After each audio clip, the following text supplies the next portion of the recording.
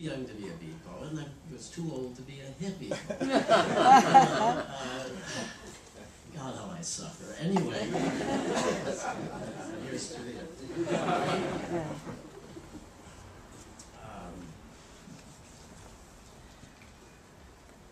Garrett asked me to read,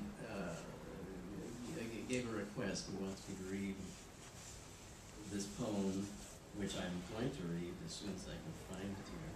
See how wonderfully prepared I am for these events.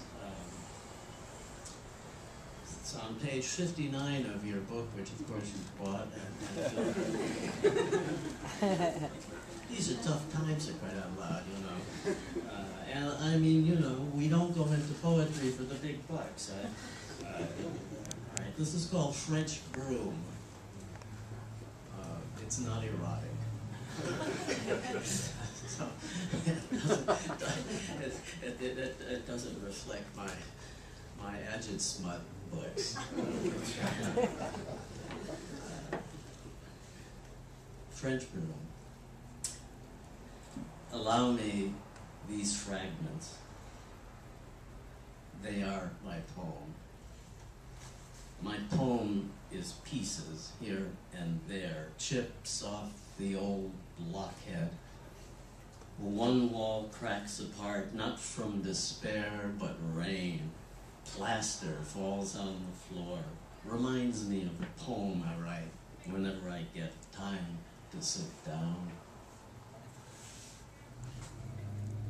Others balance by kneeling to pray. I allow them their poem. This is mine, a patchwork poem.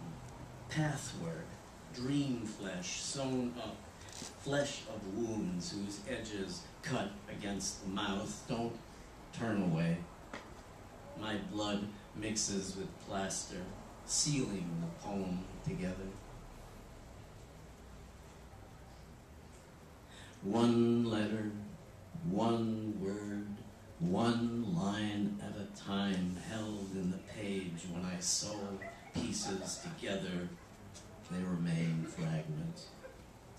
Typewriter strikes paper, needle through cloth, allow it. My grandmother was a seamstress, my grandfather a tailor. My father sat before his table sewing jokes into the air, something like Satori to think of it. Splinters of my brain, no judgment. Let me be with my pieces spread upon the table. A puzzle, no matter how I move it, never solves itself. Time unbends me, my fragments make no difference. They are children laughing against knowledge. Shadows grow large in fields. My window watches sunset swallow song. Stars arise, page after page of my book writes through time, lights sewn together. My poem is bits and splinters. Darkness allows me. Into dawn, the door opens.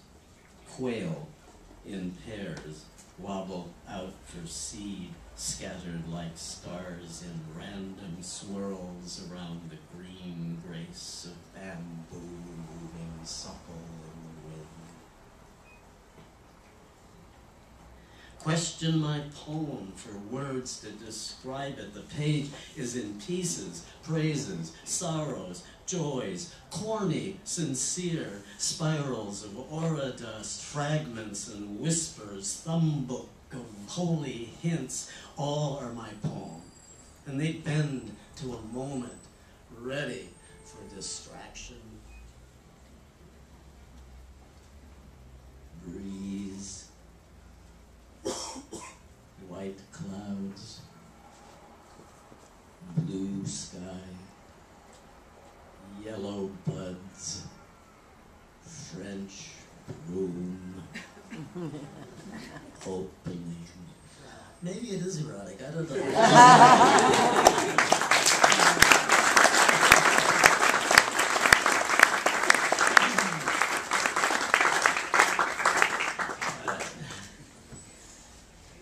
So this was the poem that Lawrence heard that night. And it's called When I Was a Poet.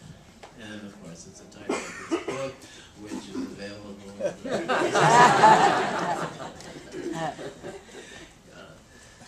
It's still better to give them away. When I was a poet, I had no doubt, knew the ins and outs of all and everything, lettered, inwarded, each syllable, seed, stuck to a letter, formed a word, a world. When I was a poet, the world was a cluster of words splattered upon white space. When I was a poet, I knew even when I didn't. I thought I knew the game, whereas the game knew me, played me like an ocarina. When I was a poet, I was an acrobat, a tightrope walker, keeping balance in my slippers on a wire above Grand Canyon, inferno, vertigo. Oh, I did prance, the death-defying dance, whereas now death defines each second of awaking. When I was a poet, everyone I knew were poets too, and we'd gather at spots, poets and others met at, and yes, questions, yes, without pause, with no answer. Ultimate, certainly, absolutes, absolutely, but otherwise, nada, zilch, great empty, blank page, blank stare into the core of it all. When I was a poet, Willie Nelson was back to back with Paul Celan, side by side on the trail of tears. No worries, no gravity, wide eyes awake, zeroing into all edges and lights of the ordinary, extraordinary. Fools for love, fools for freedom, dance as mites and fleas into the void, worldless and wordless, my red diapers gird me. When I was a poet, aloof and above, free of doubt, a chopper view encompasses grand map of the spread of what's to know.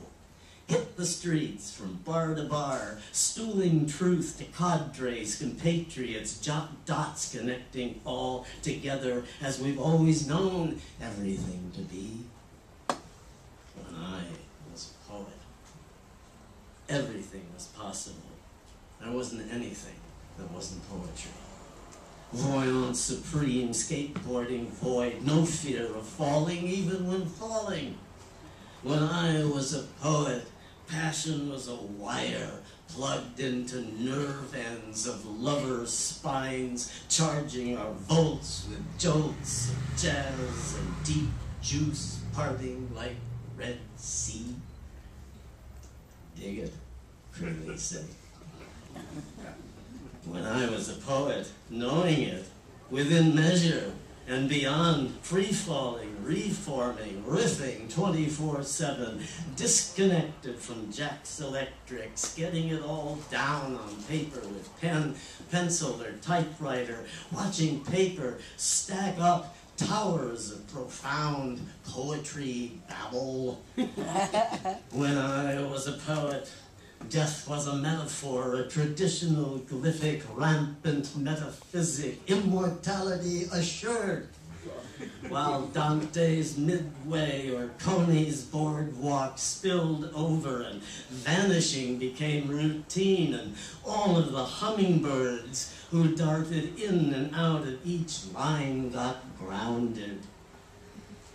When I was a poet, everything was a revelation, no detail less than cosmic. When I was a poet, Eden dew made my raiments soggy.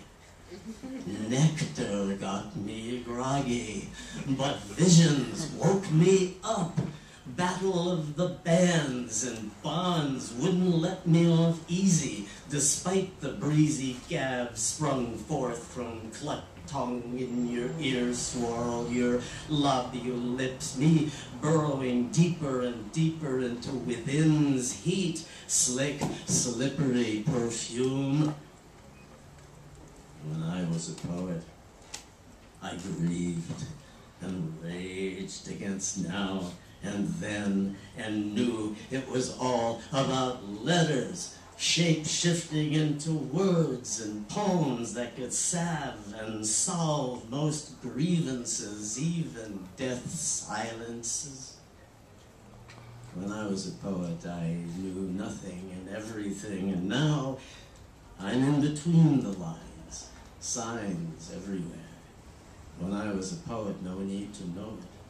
Each word, the word, revealing the word, I could trace it like shooting stars, each letter luminous and liminal and erratic with shimmer. To put them together in the flow of flux was deluxe. Swam in it, the light made seeing possible. When I was a poet, poetry was all there was, each beloved exalted beyond the margins. Everything and nothing was poetry to me. All I could see and be was poetry. Heaven every day, all the way down to my grungy socks, up to my ozone wisdom, no zone. When I was a poet, it all made sense as poetry in motion, ongoing, forever and ever. Now, at the end of the line, the letters assigned as words sound out in brain's dome. When I was a poet, was a thief, a jackdaw, all trade straight to the shiny things. Jongler, juggler, fast-footed roller skater in rinks and poetry halls, swimming in yodel wobbles, stretch tape of extreme waltzes, and blotched blue spots turning ice into ink. When I was a poet, everything was poetry, hummingbird and maggots hatching. Everything and nothing counted. All plugged into Heart Central.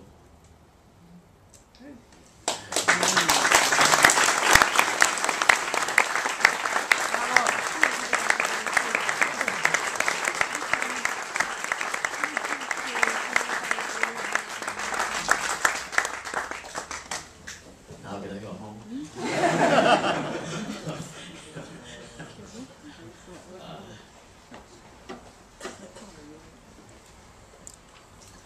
This is kind of like another take on the same poem. I wanted to become a stuntman, crashing through glass doors, pounding cowboy hero face on the B-movie barroom floor, fly out of apartment window, smash onto parked car roof, motorcycle off cliff into dark, angry ocean below, cop car ran into high-speed perp van, slam raw hand into alien guts, wrist sword out of samurai grip, rip grenade tossed by Nazi scar, 10-car pile-up, Kong prolongs, near blackout underwater, trapped in a diving bell, a fire race down end of the planet street, flipped into the air above ancient volcano, seatbelt won't unbuckle in quicksand, surrounds, trapeze snaps me down to no net, roll through papier-mâché avalanche into surprise iron wall, fall onto horse not there, oak breakaway chair doesn't on my head, airplane wing strap won't let my feet go, rooftop to rooftop leap misses, crunch spine chakras into dust, karate kick in kishkas, rupture spleen, retractable nails don't in dueling yogis fight scene, as plastic man flattened hero accordion, an elevator shaft mishap, stalked by orca and underwater scar, lost 3 fingers already bent by bad punches, forget the scene with the lioness in heat, and more as they splashed on movie ads. I wanted to be a stuntman. I became a poet.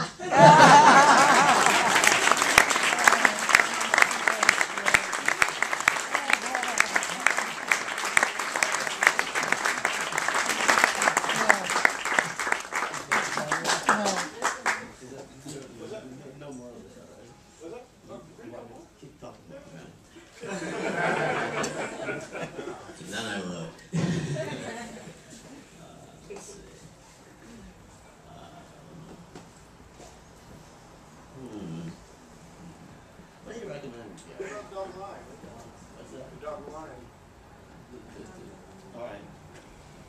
I've been, dog is my totem. And, in fact, Garrett was over with Julie and I like a couple of nights ago, and I was talking about dog, with those brown, soulful eyes and that unconditional love and that love me. You love me, can't be beaten. I love you.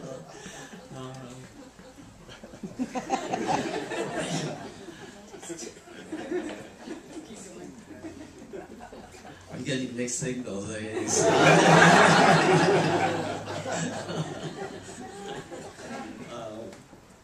Anyway, I many moons ago, I wrote a book called Bark, a polemic. In fact, maybe we should go to that, I think, just to show you the context, and then we'll get into the other thing. This is another book with a table of contents, which is very, very reassuring if you can find this stuff. These are all good, though. I hate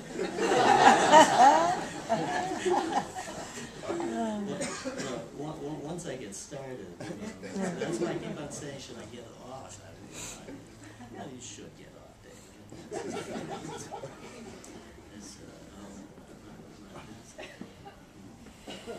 I'm looking. I hate to break the spell, but that's the way it goes. Well, I guess it's not here. All right, so we'll go to David Dog the Lion.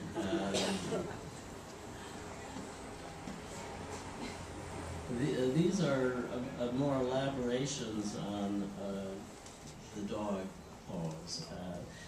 This is called David Dog the Lion. David Dog the Lion bounds across Brooklyn like a greyhound and monkey, coils around the streetcar going to the subway. There's a war going on. He paws it all the way down to the rugby. David Dog the Lion roller skates through Brooklyn, WW2, BMT, Coney Island, roller racketing on Boardwalk Wood, ocean unfolding onto shores, Luna Park on the other side, big smile up till you could get sucked into as into a big fish.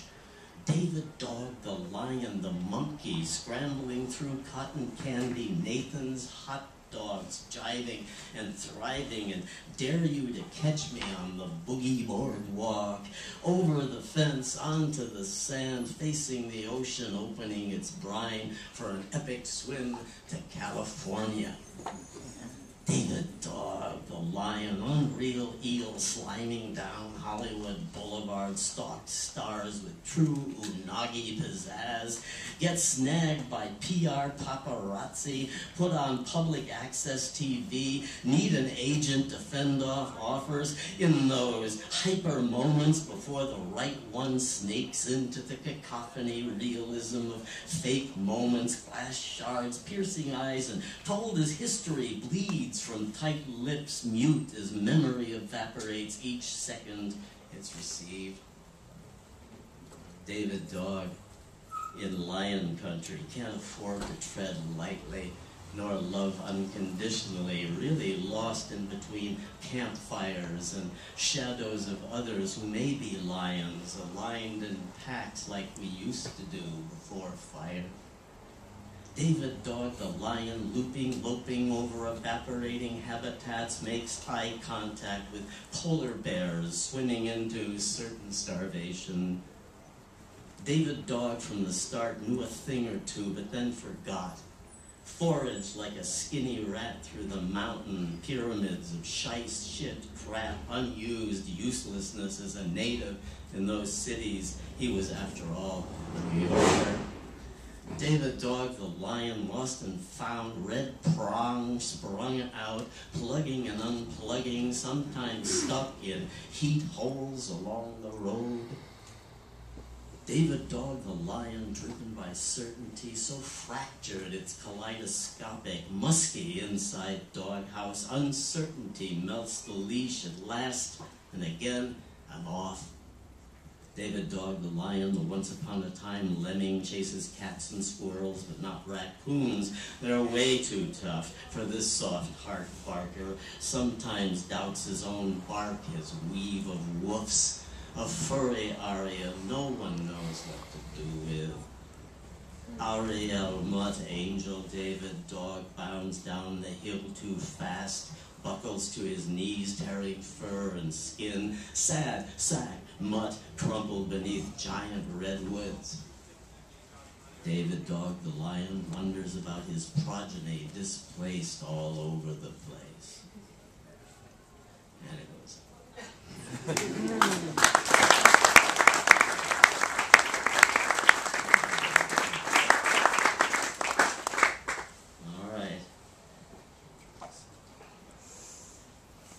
Just read one more poem. It's also gets right.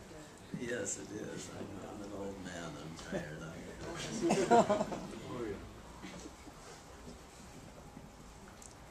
Tell them I'm struggling to sing with angels who hint at it in black words printed on old paper, gold edged by time.